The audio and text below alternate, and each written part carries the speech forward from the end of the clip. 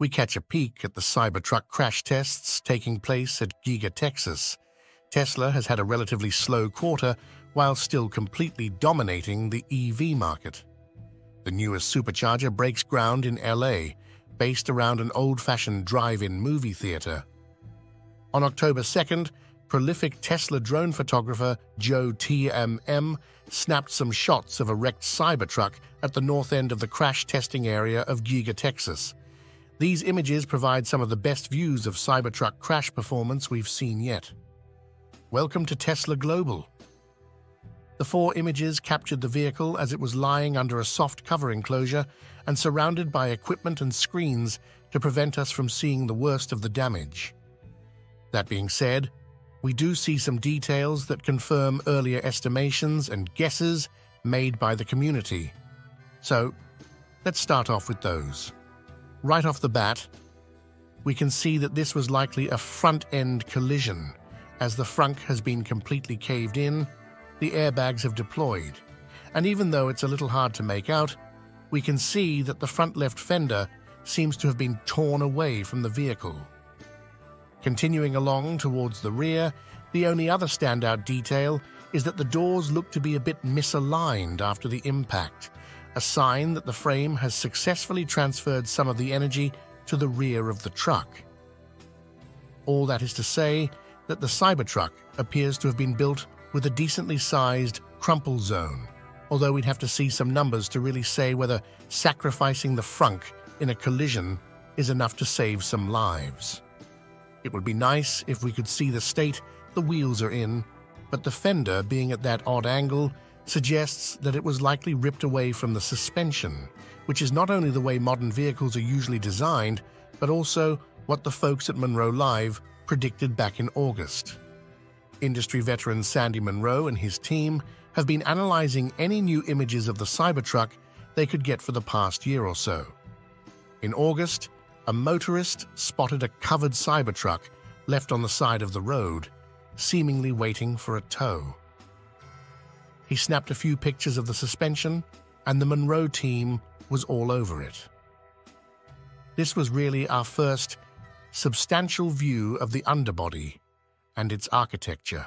Monroe's team was able to spot a couple of structural clues that led them to make an educated guess that the front end of the Cybertruck was built out of aluminum, so that the wheels would tear away from the truck in the event of a crash. Like we said, this is how most modern vehicles are made, as it keeps the driver and front passenger safe from the wheels, getting trapped in the collision in such a way as to be driven into the vehicle's cabin. Again, it would be nice if we had been able to see the wheel to make sure, but that fender is a pretty solid giveaway. This test tells us something else too. Tesla is waiting on their certifications.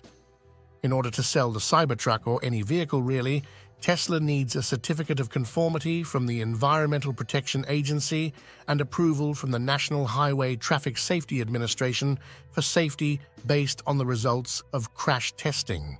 The EPA certificate is relatively easy to get. You just have to prove that your vehicle meets the standards and specifications required by law.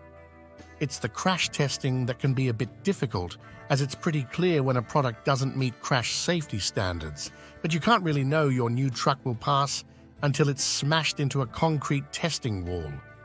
But back in August, community members caught sight of a flatbed with a pair of Cybertrucks heading northward from Texas in the general direction of an NHTSA testing facility.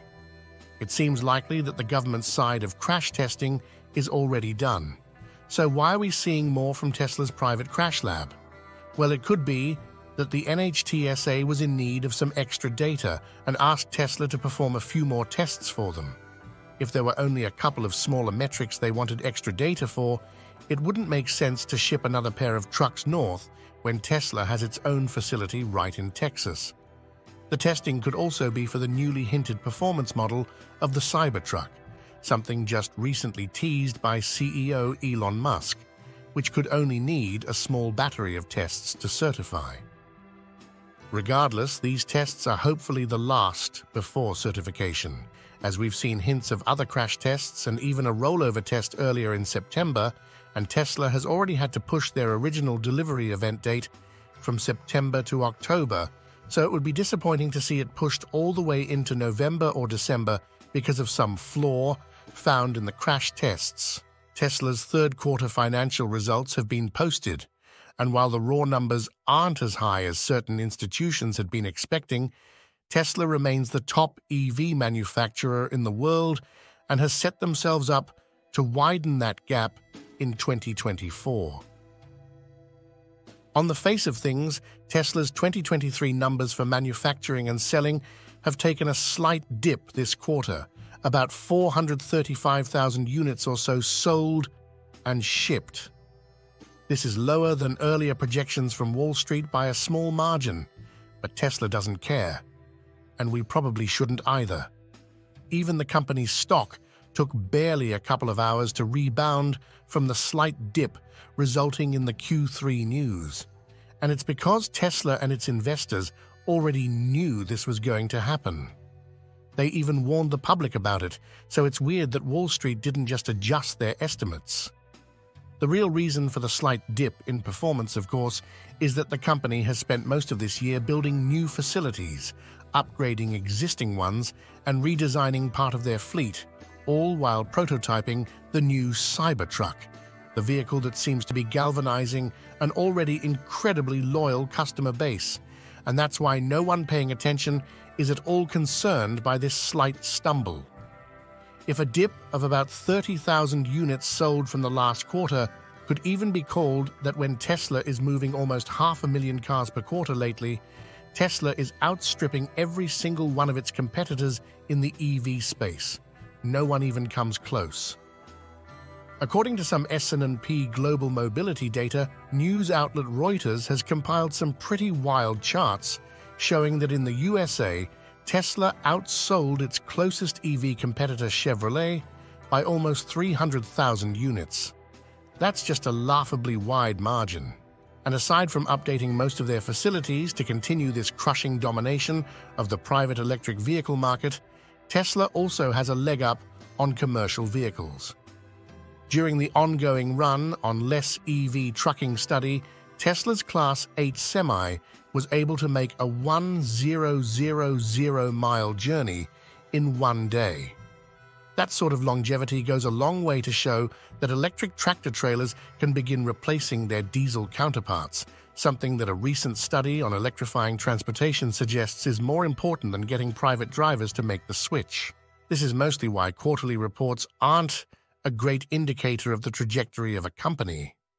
It's pretty obvious to anyone paying attention to Tesla this year that they're preparing for a huge surge in popularity, and their work with the Tesla Semi, their power storage systems, and the adoption of their V3 supercharging tech are diversifying what the company makes money from.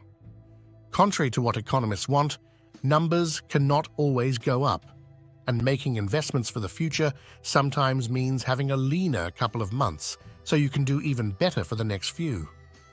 Which makes it all the more incredible that Tesla is still destroying their competition while offering a slower sales quarter.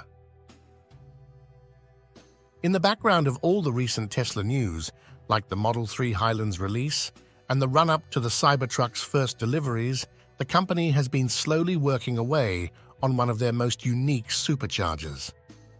And on September 28th, they officially broke ground. Now, obviously, Tesla has a lot of superchargers in California at this point, but this location is sort of an experiment to see if Tesla can run some other amenities alongside their charging services. They want to make a 50s retro future-style diner with a full drive-in theater. Designs for this location were leaked back in February 2022, when the permits and original floor plans were discovered. It was envisioned as a full 50s diner experience with some Tesla futurism twists like stainless steel fascia. But the project has gotten several makeovers since then, as new architecture projects often do. And now, the station will look more like these renderings. The 32 Supercharger station will be built right in Hollywood, California, at 7001 West Santa Monica Boulevard. The plot is 24,544 square feet, including the parking lot, transformer utility area, two-story restaurant, and the two massive 40-foot-high, 63-foot-long drive-in movie screens. The floor plans don't seem to have changed much since they shifted from a single-story diner to a rounded two-story location with a balcony so folks can take in movies from the second floor.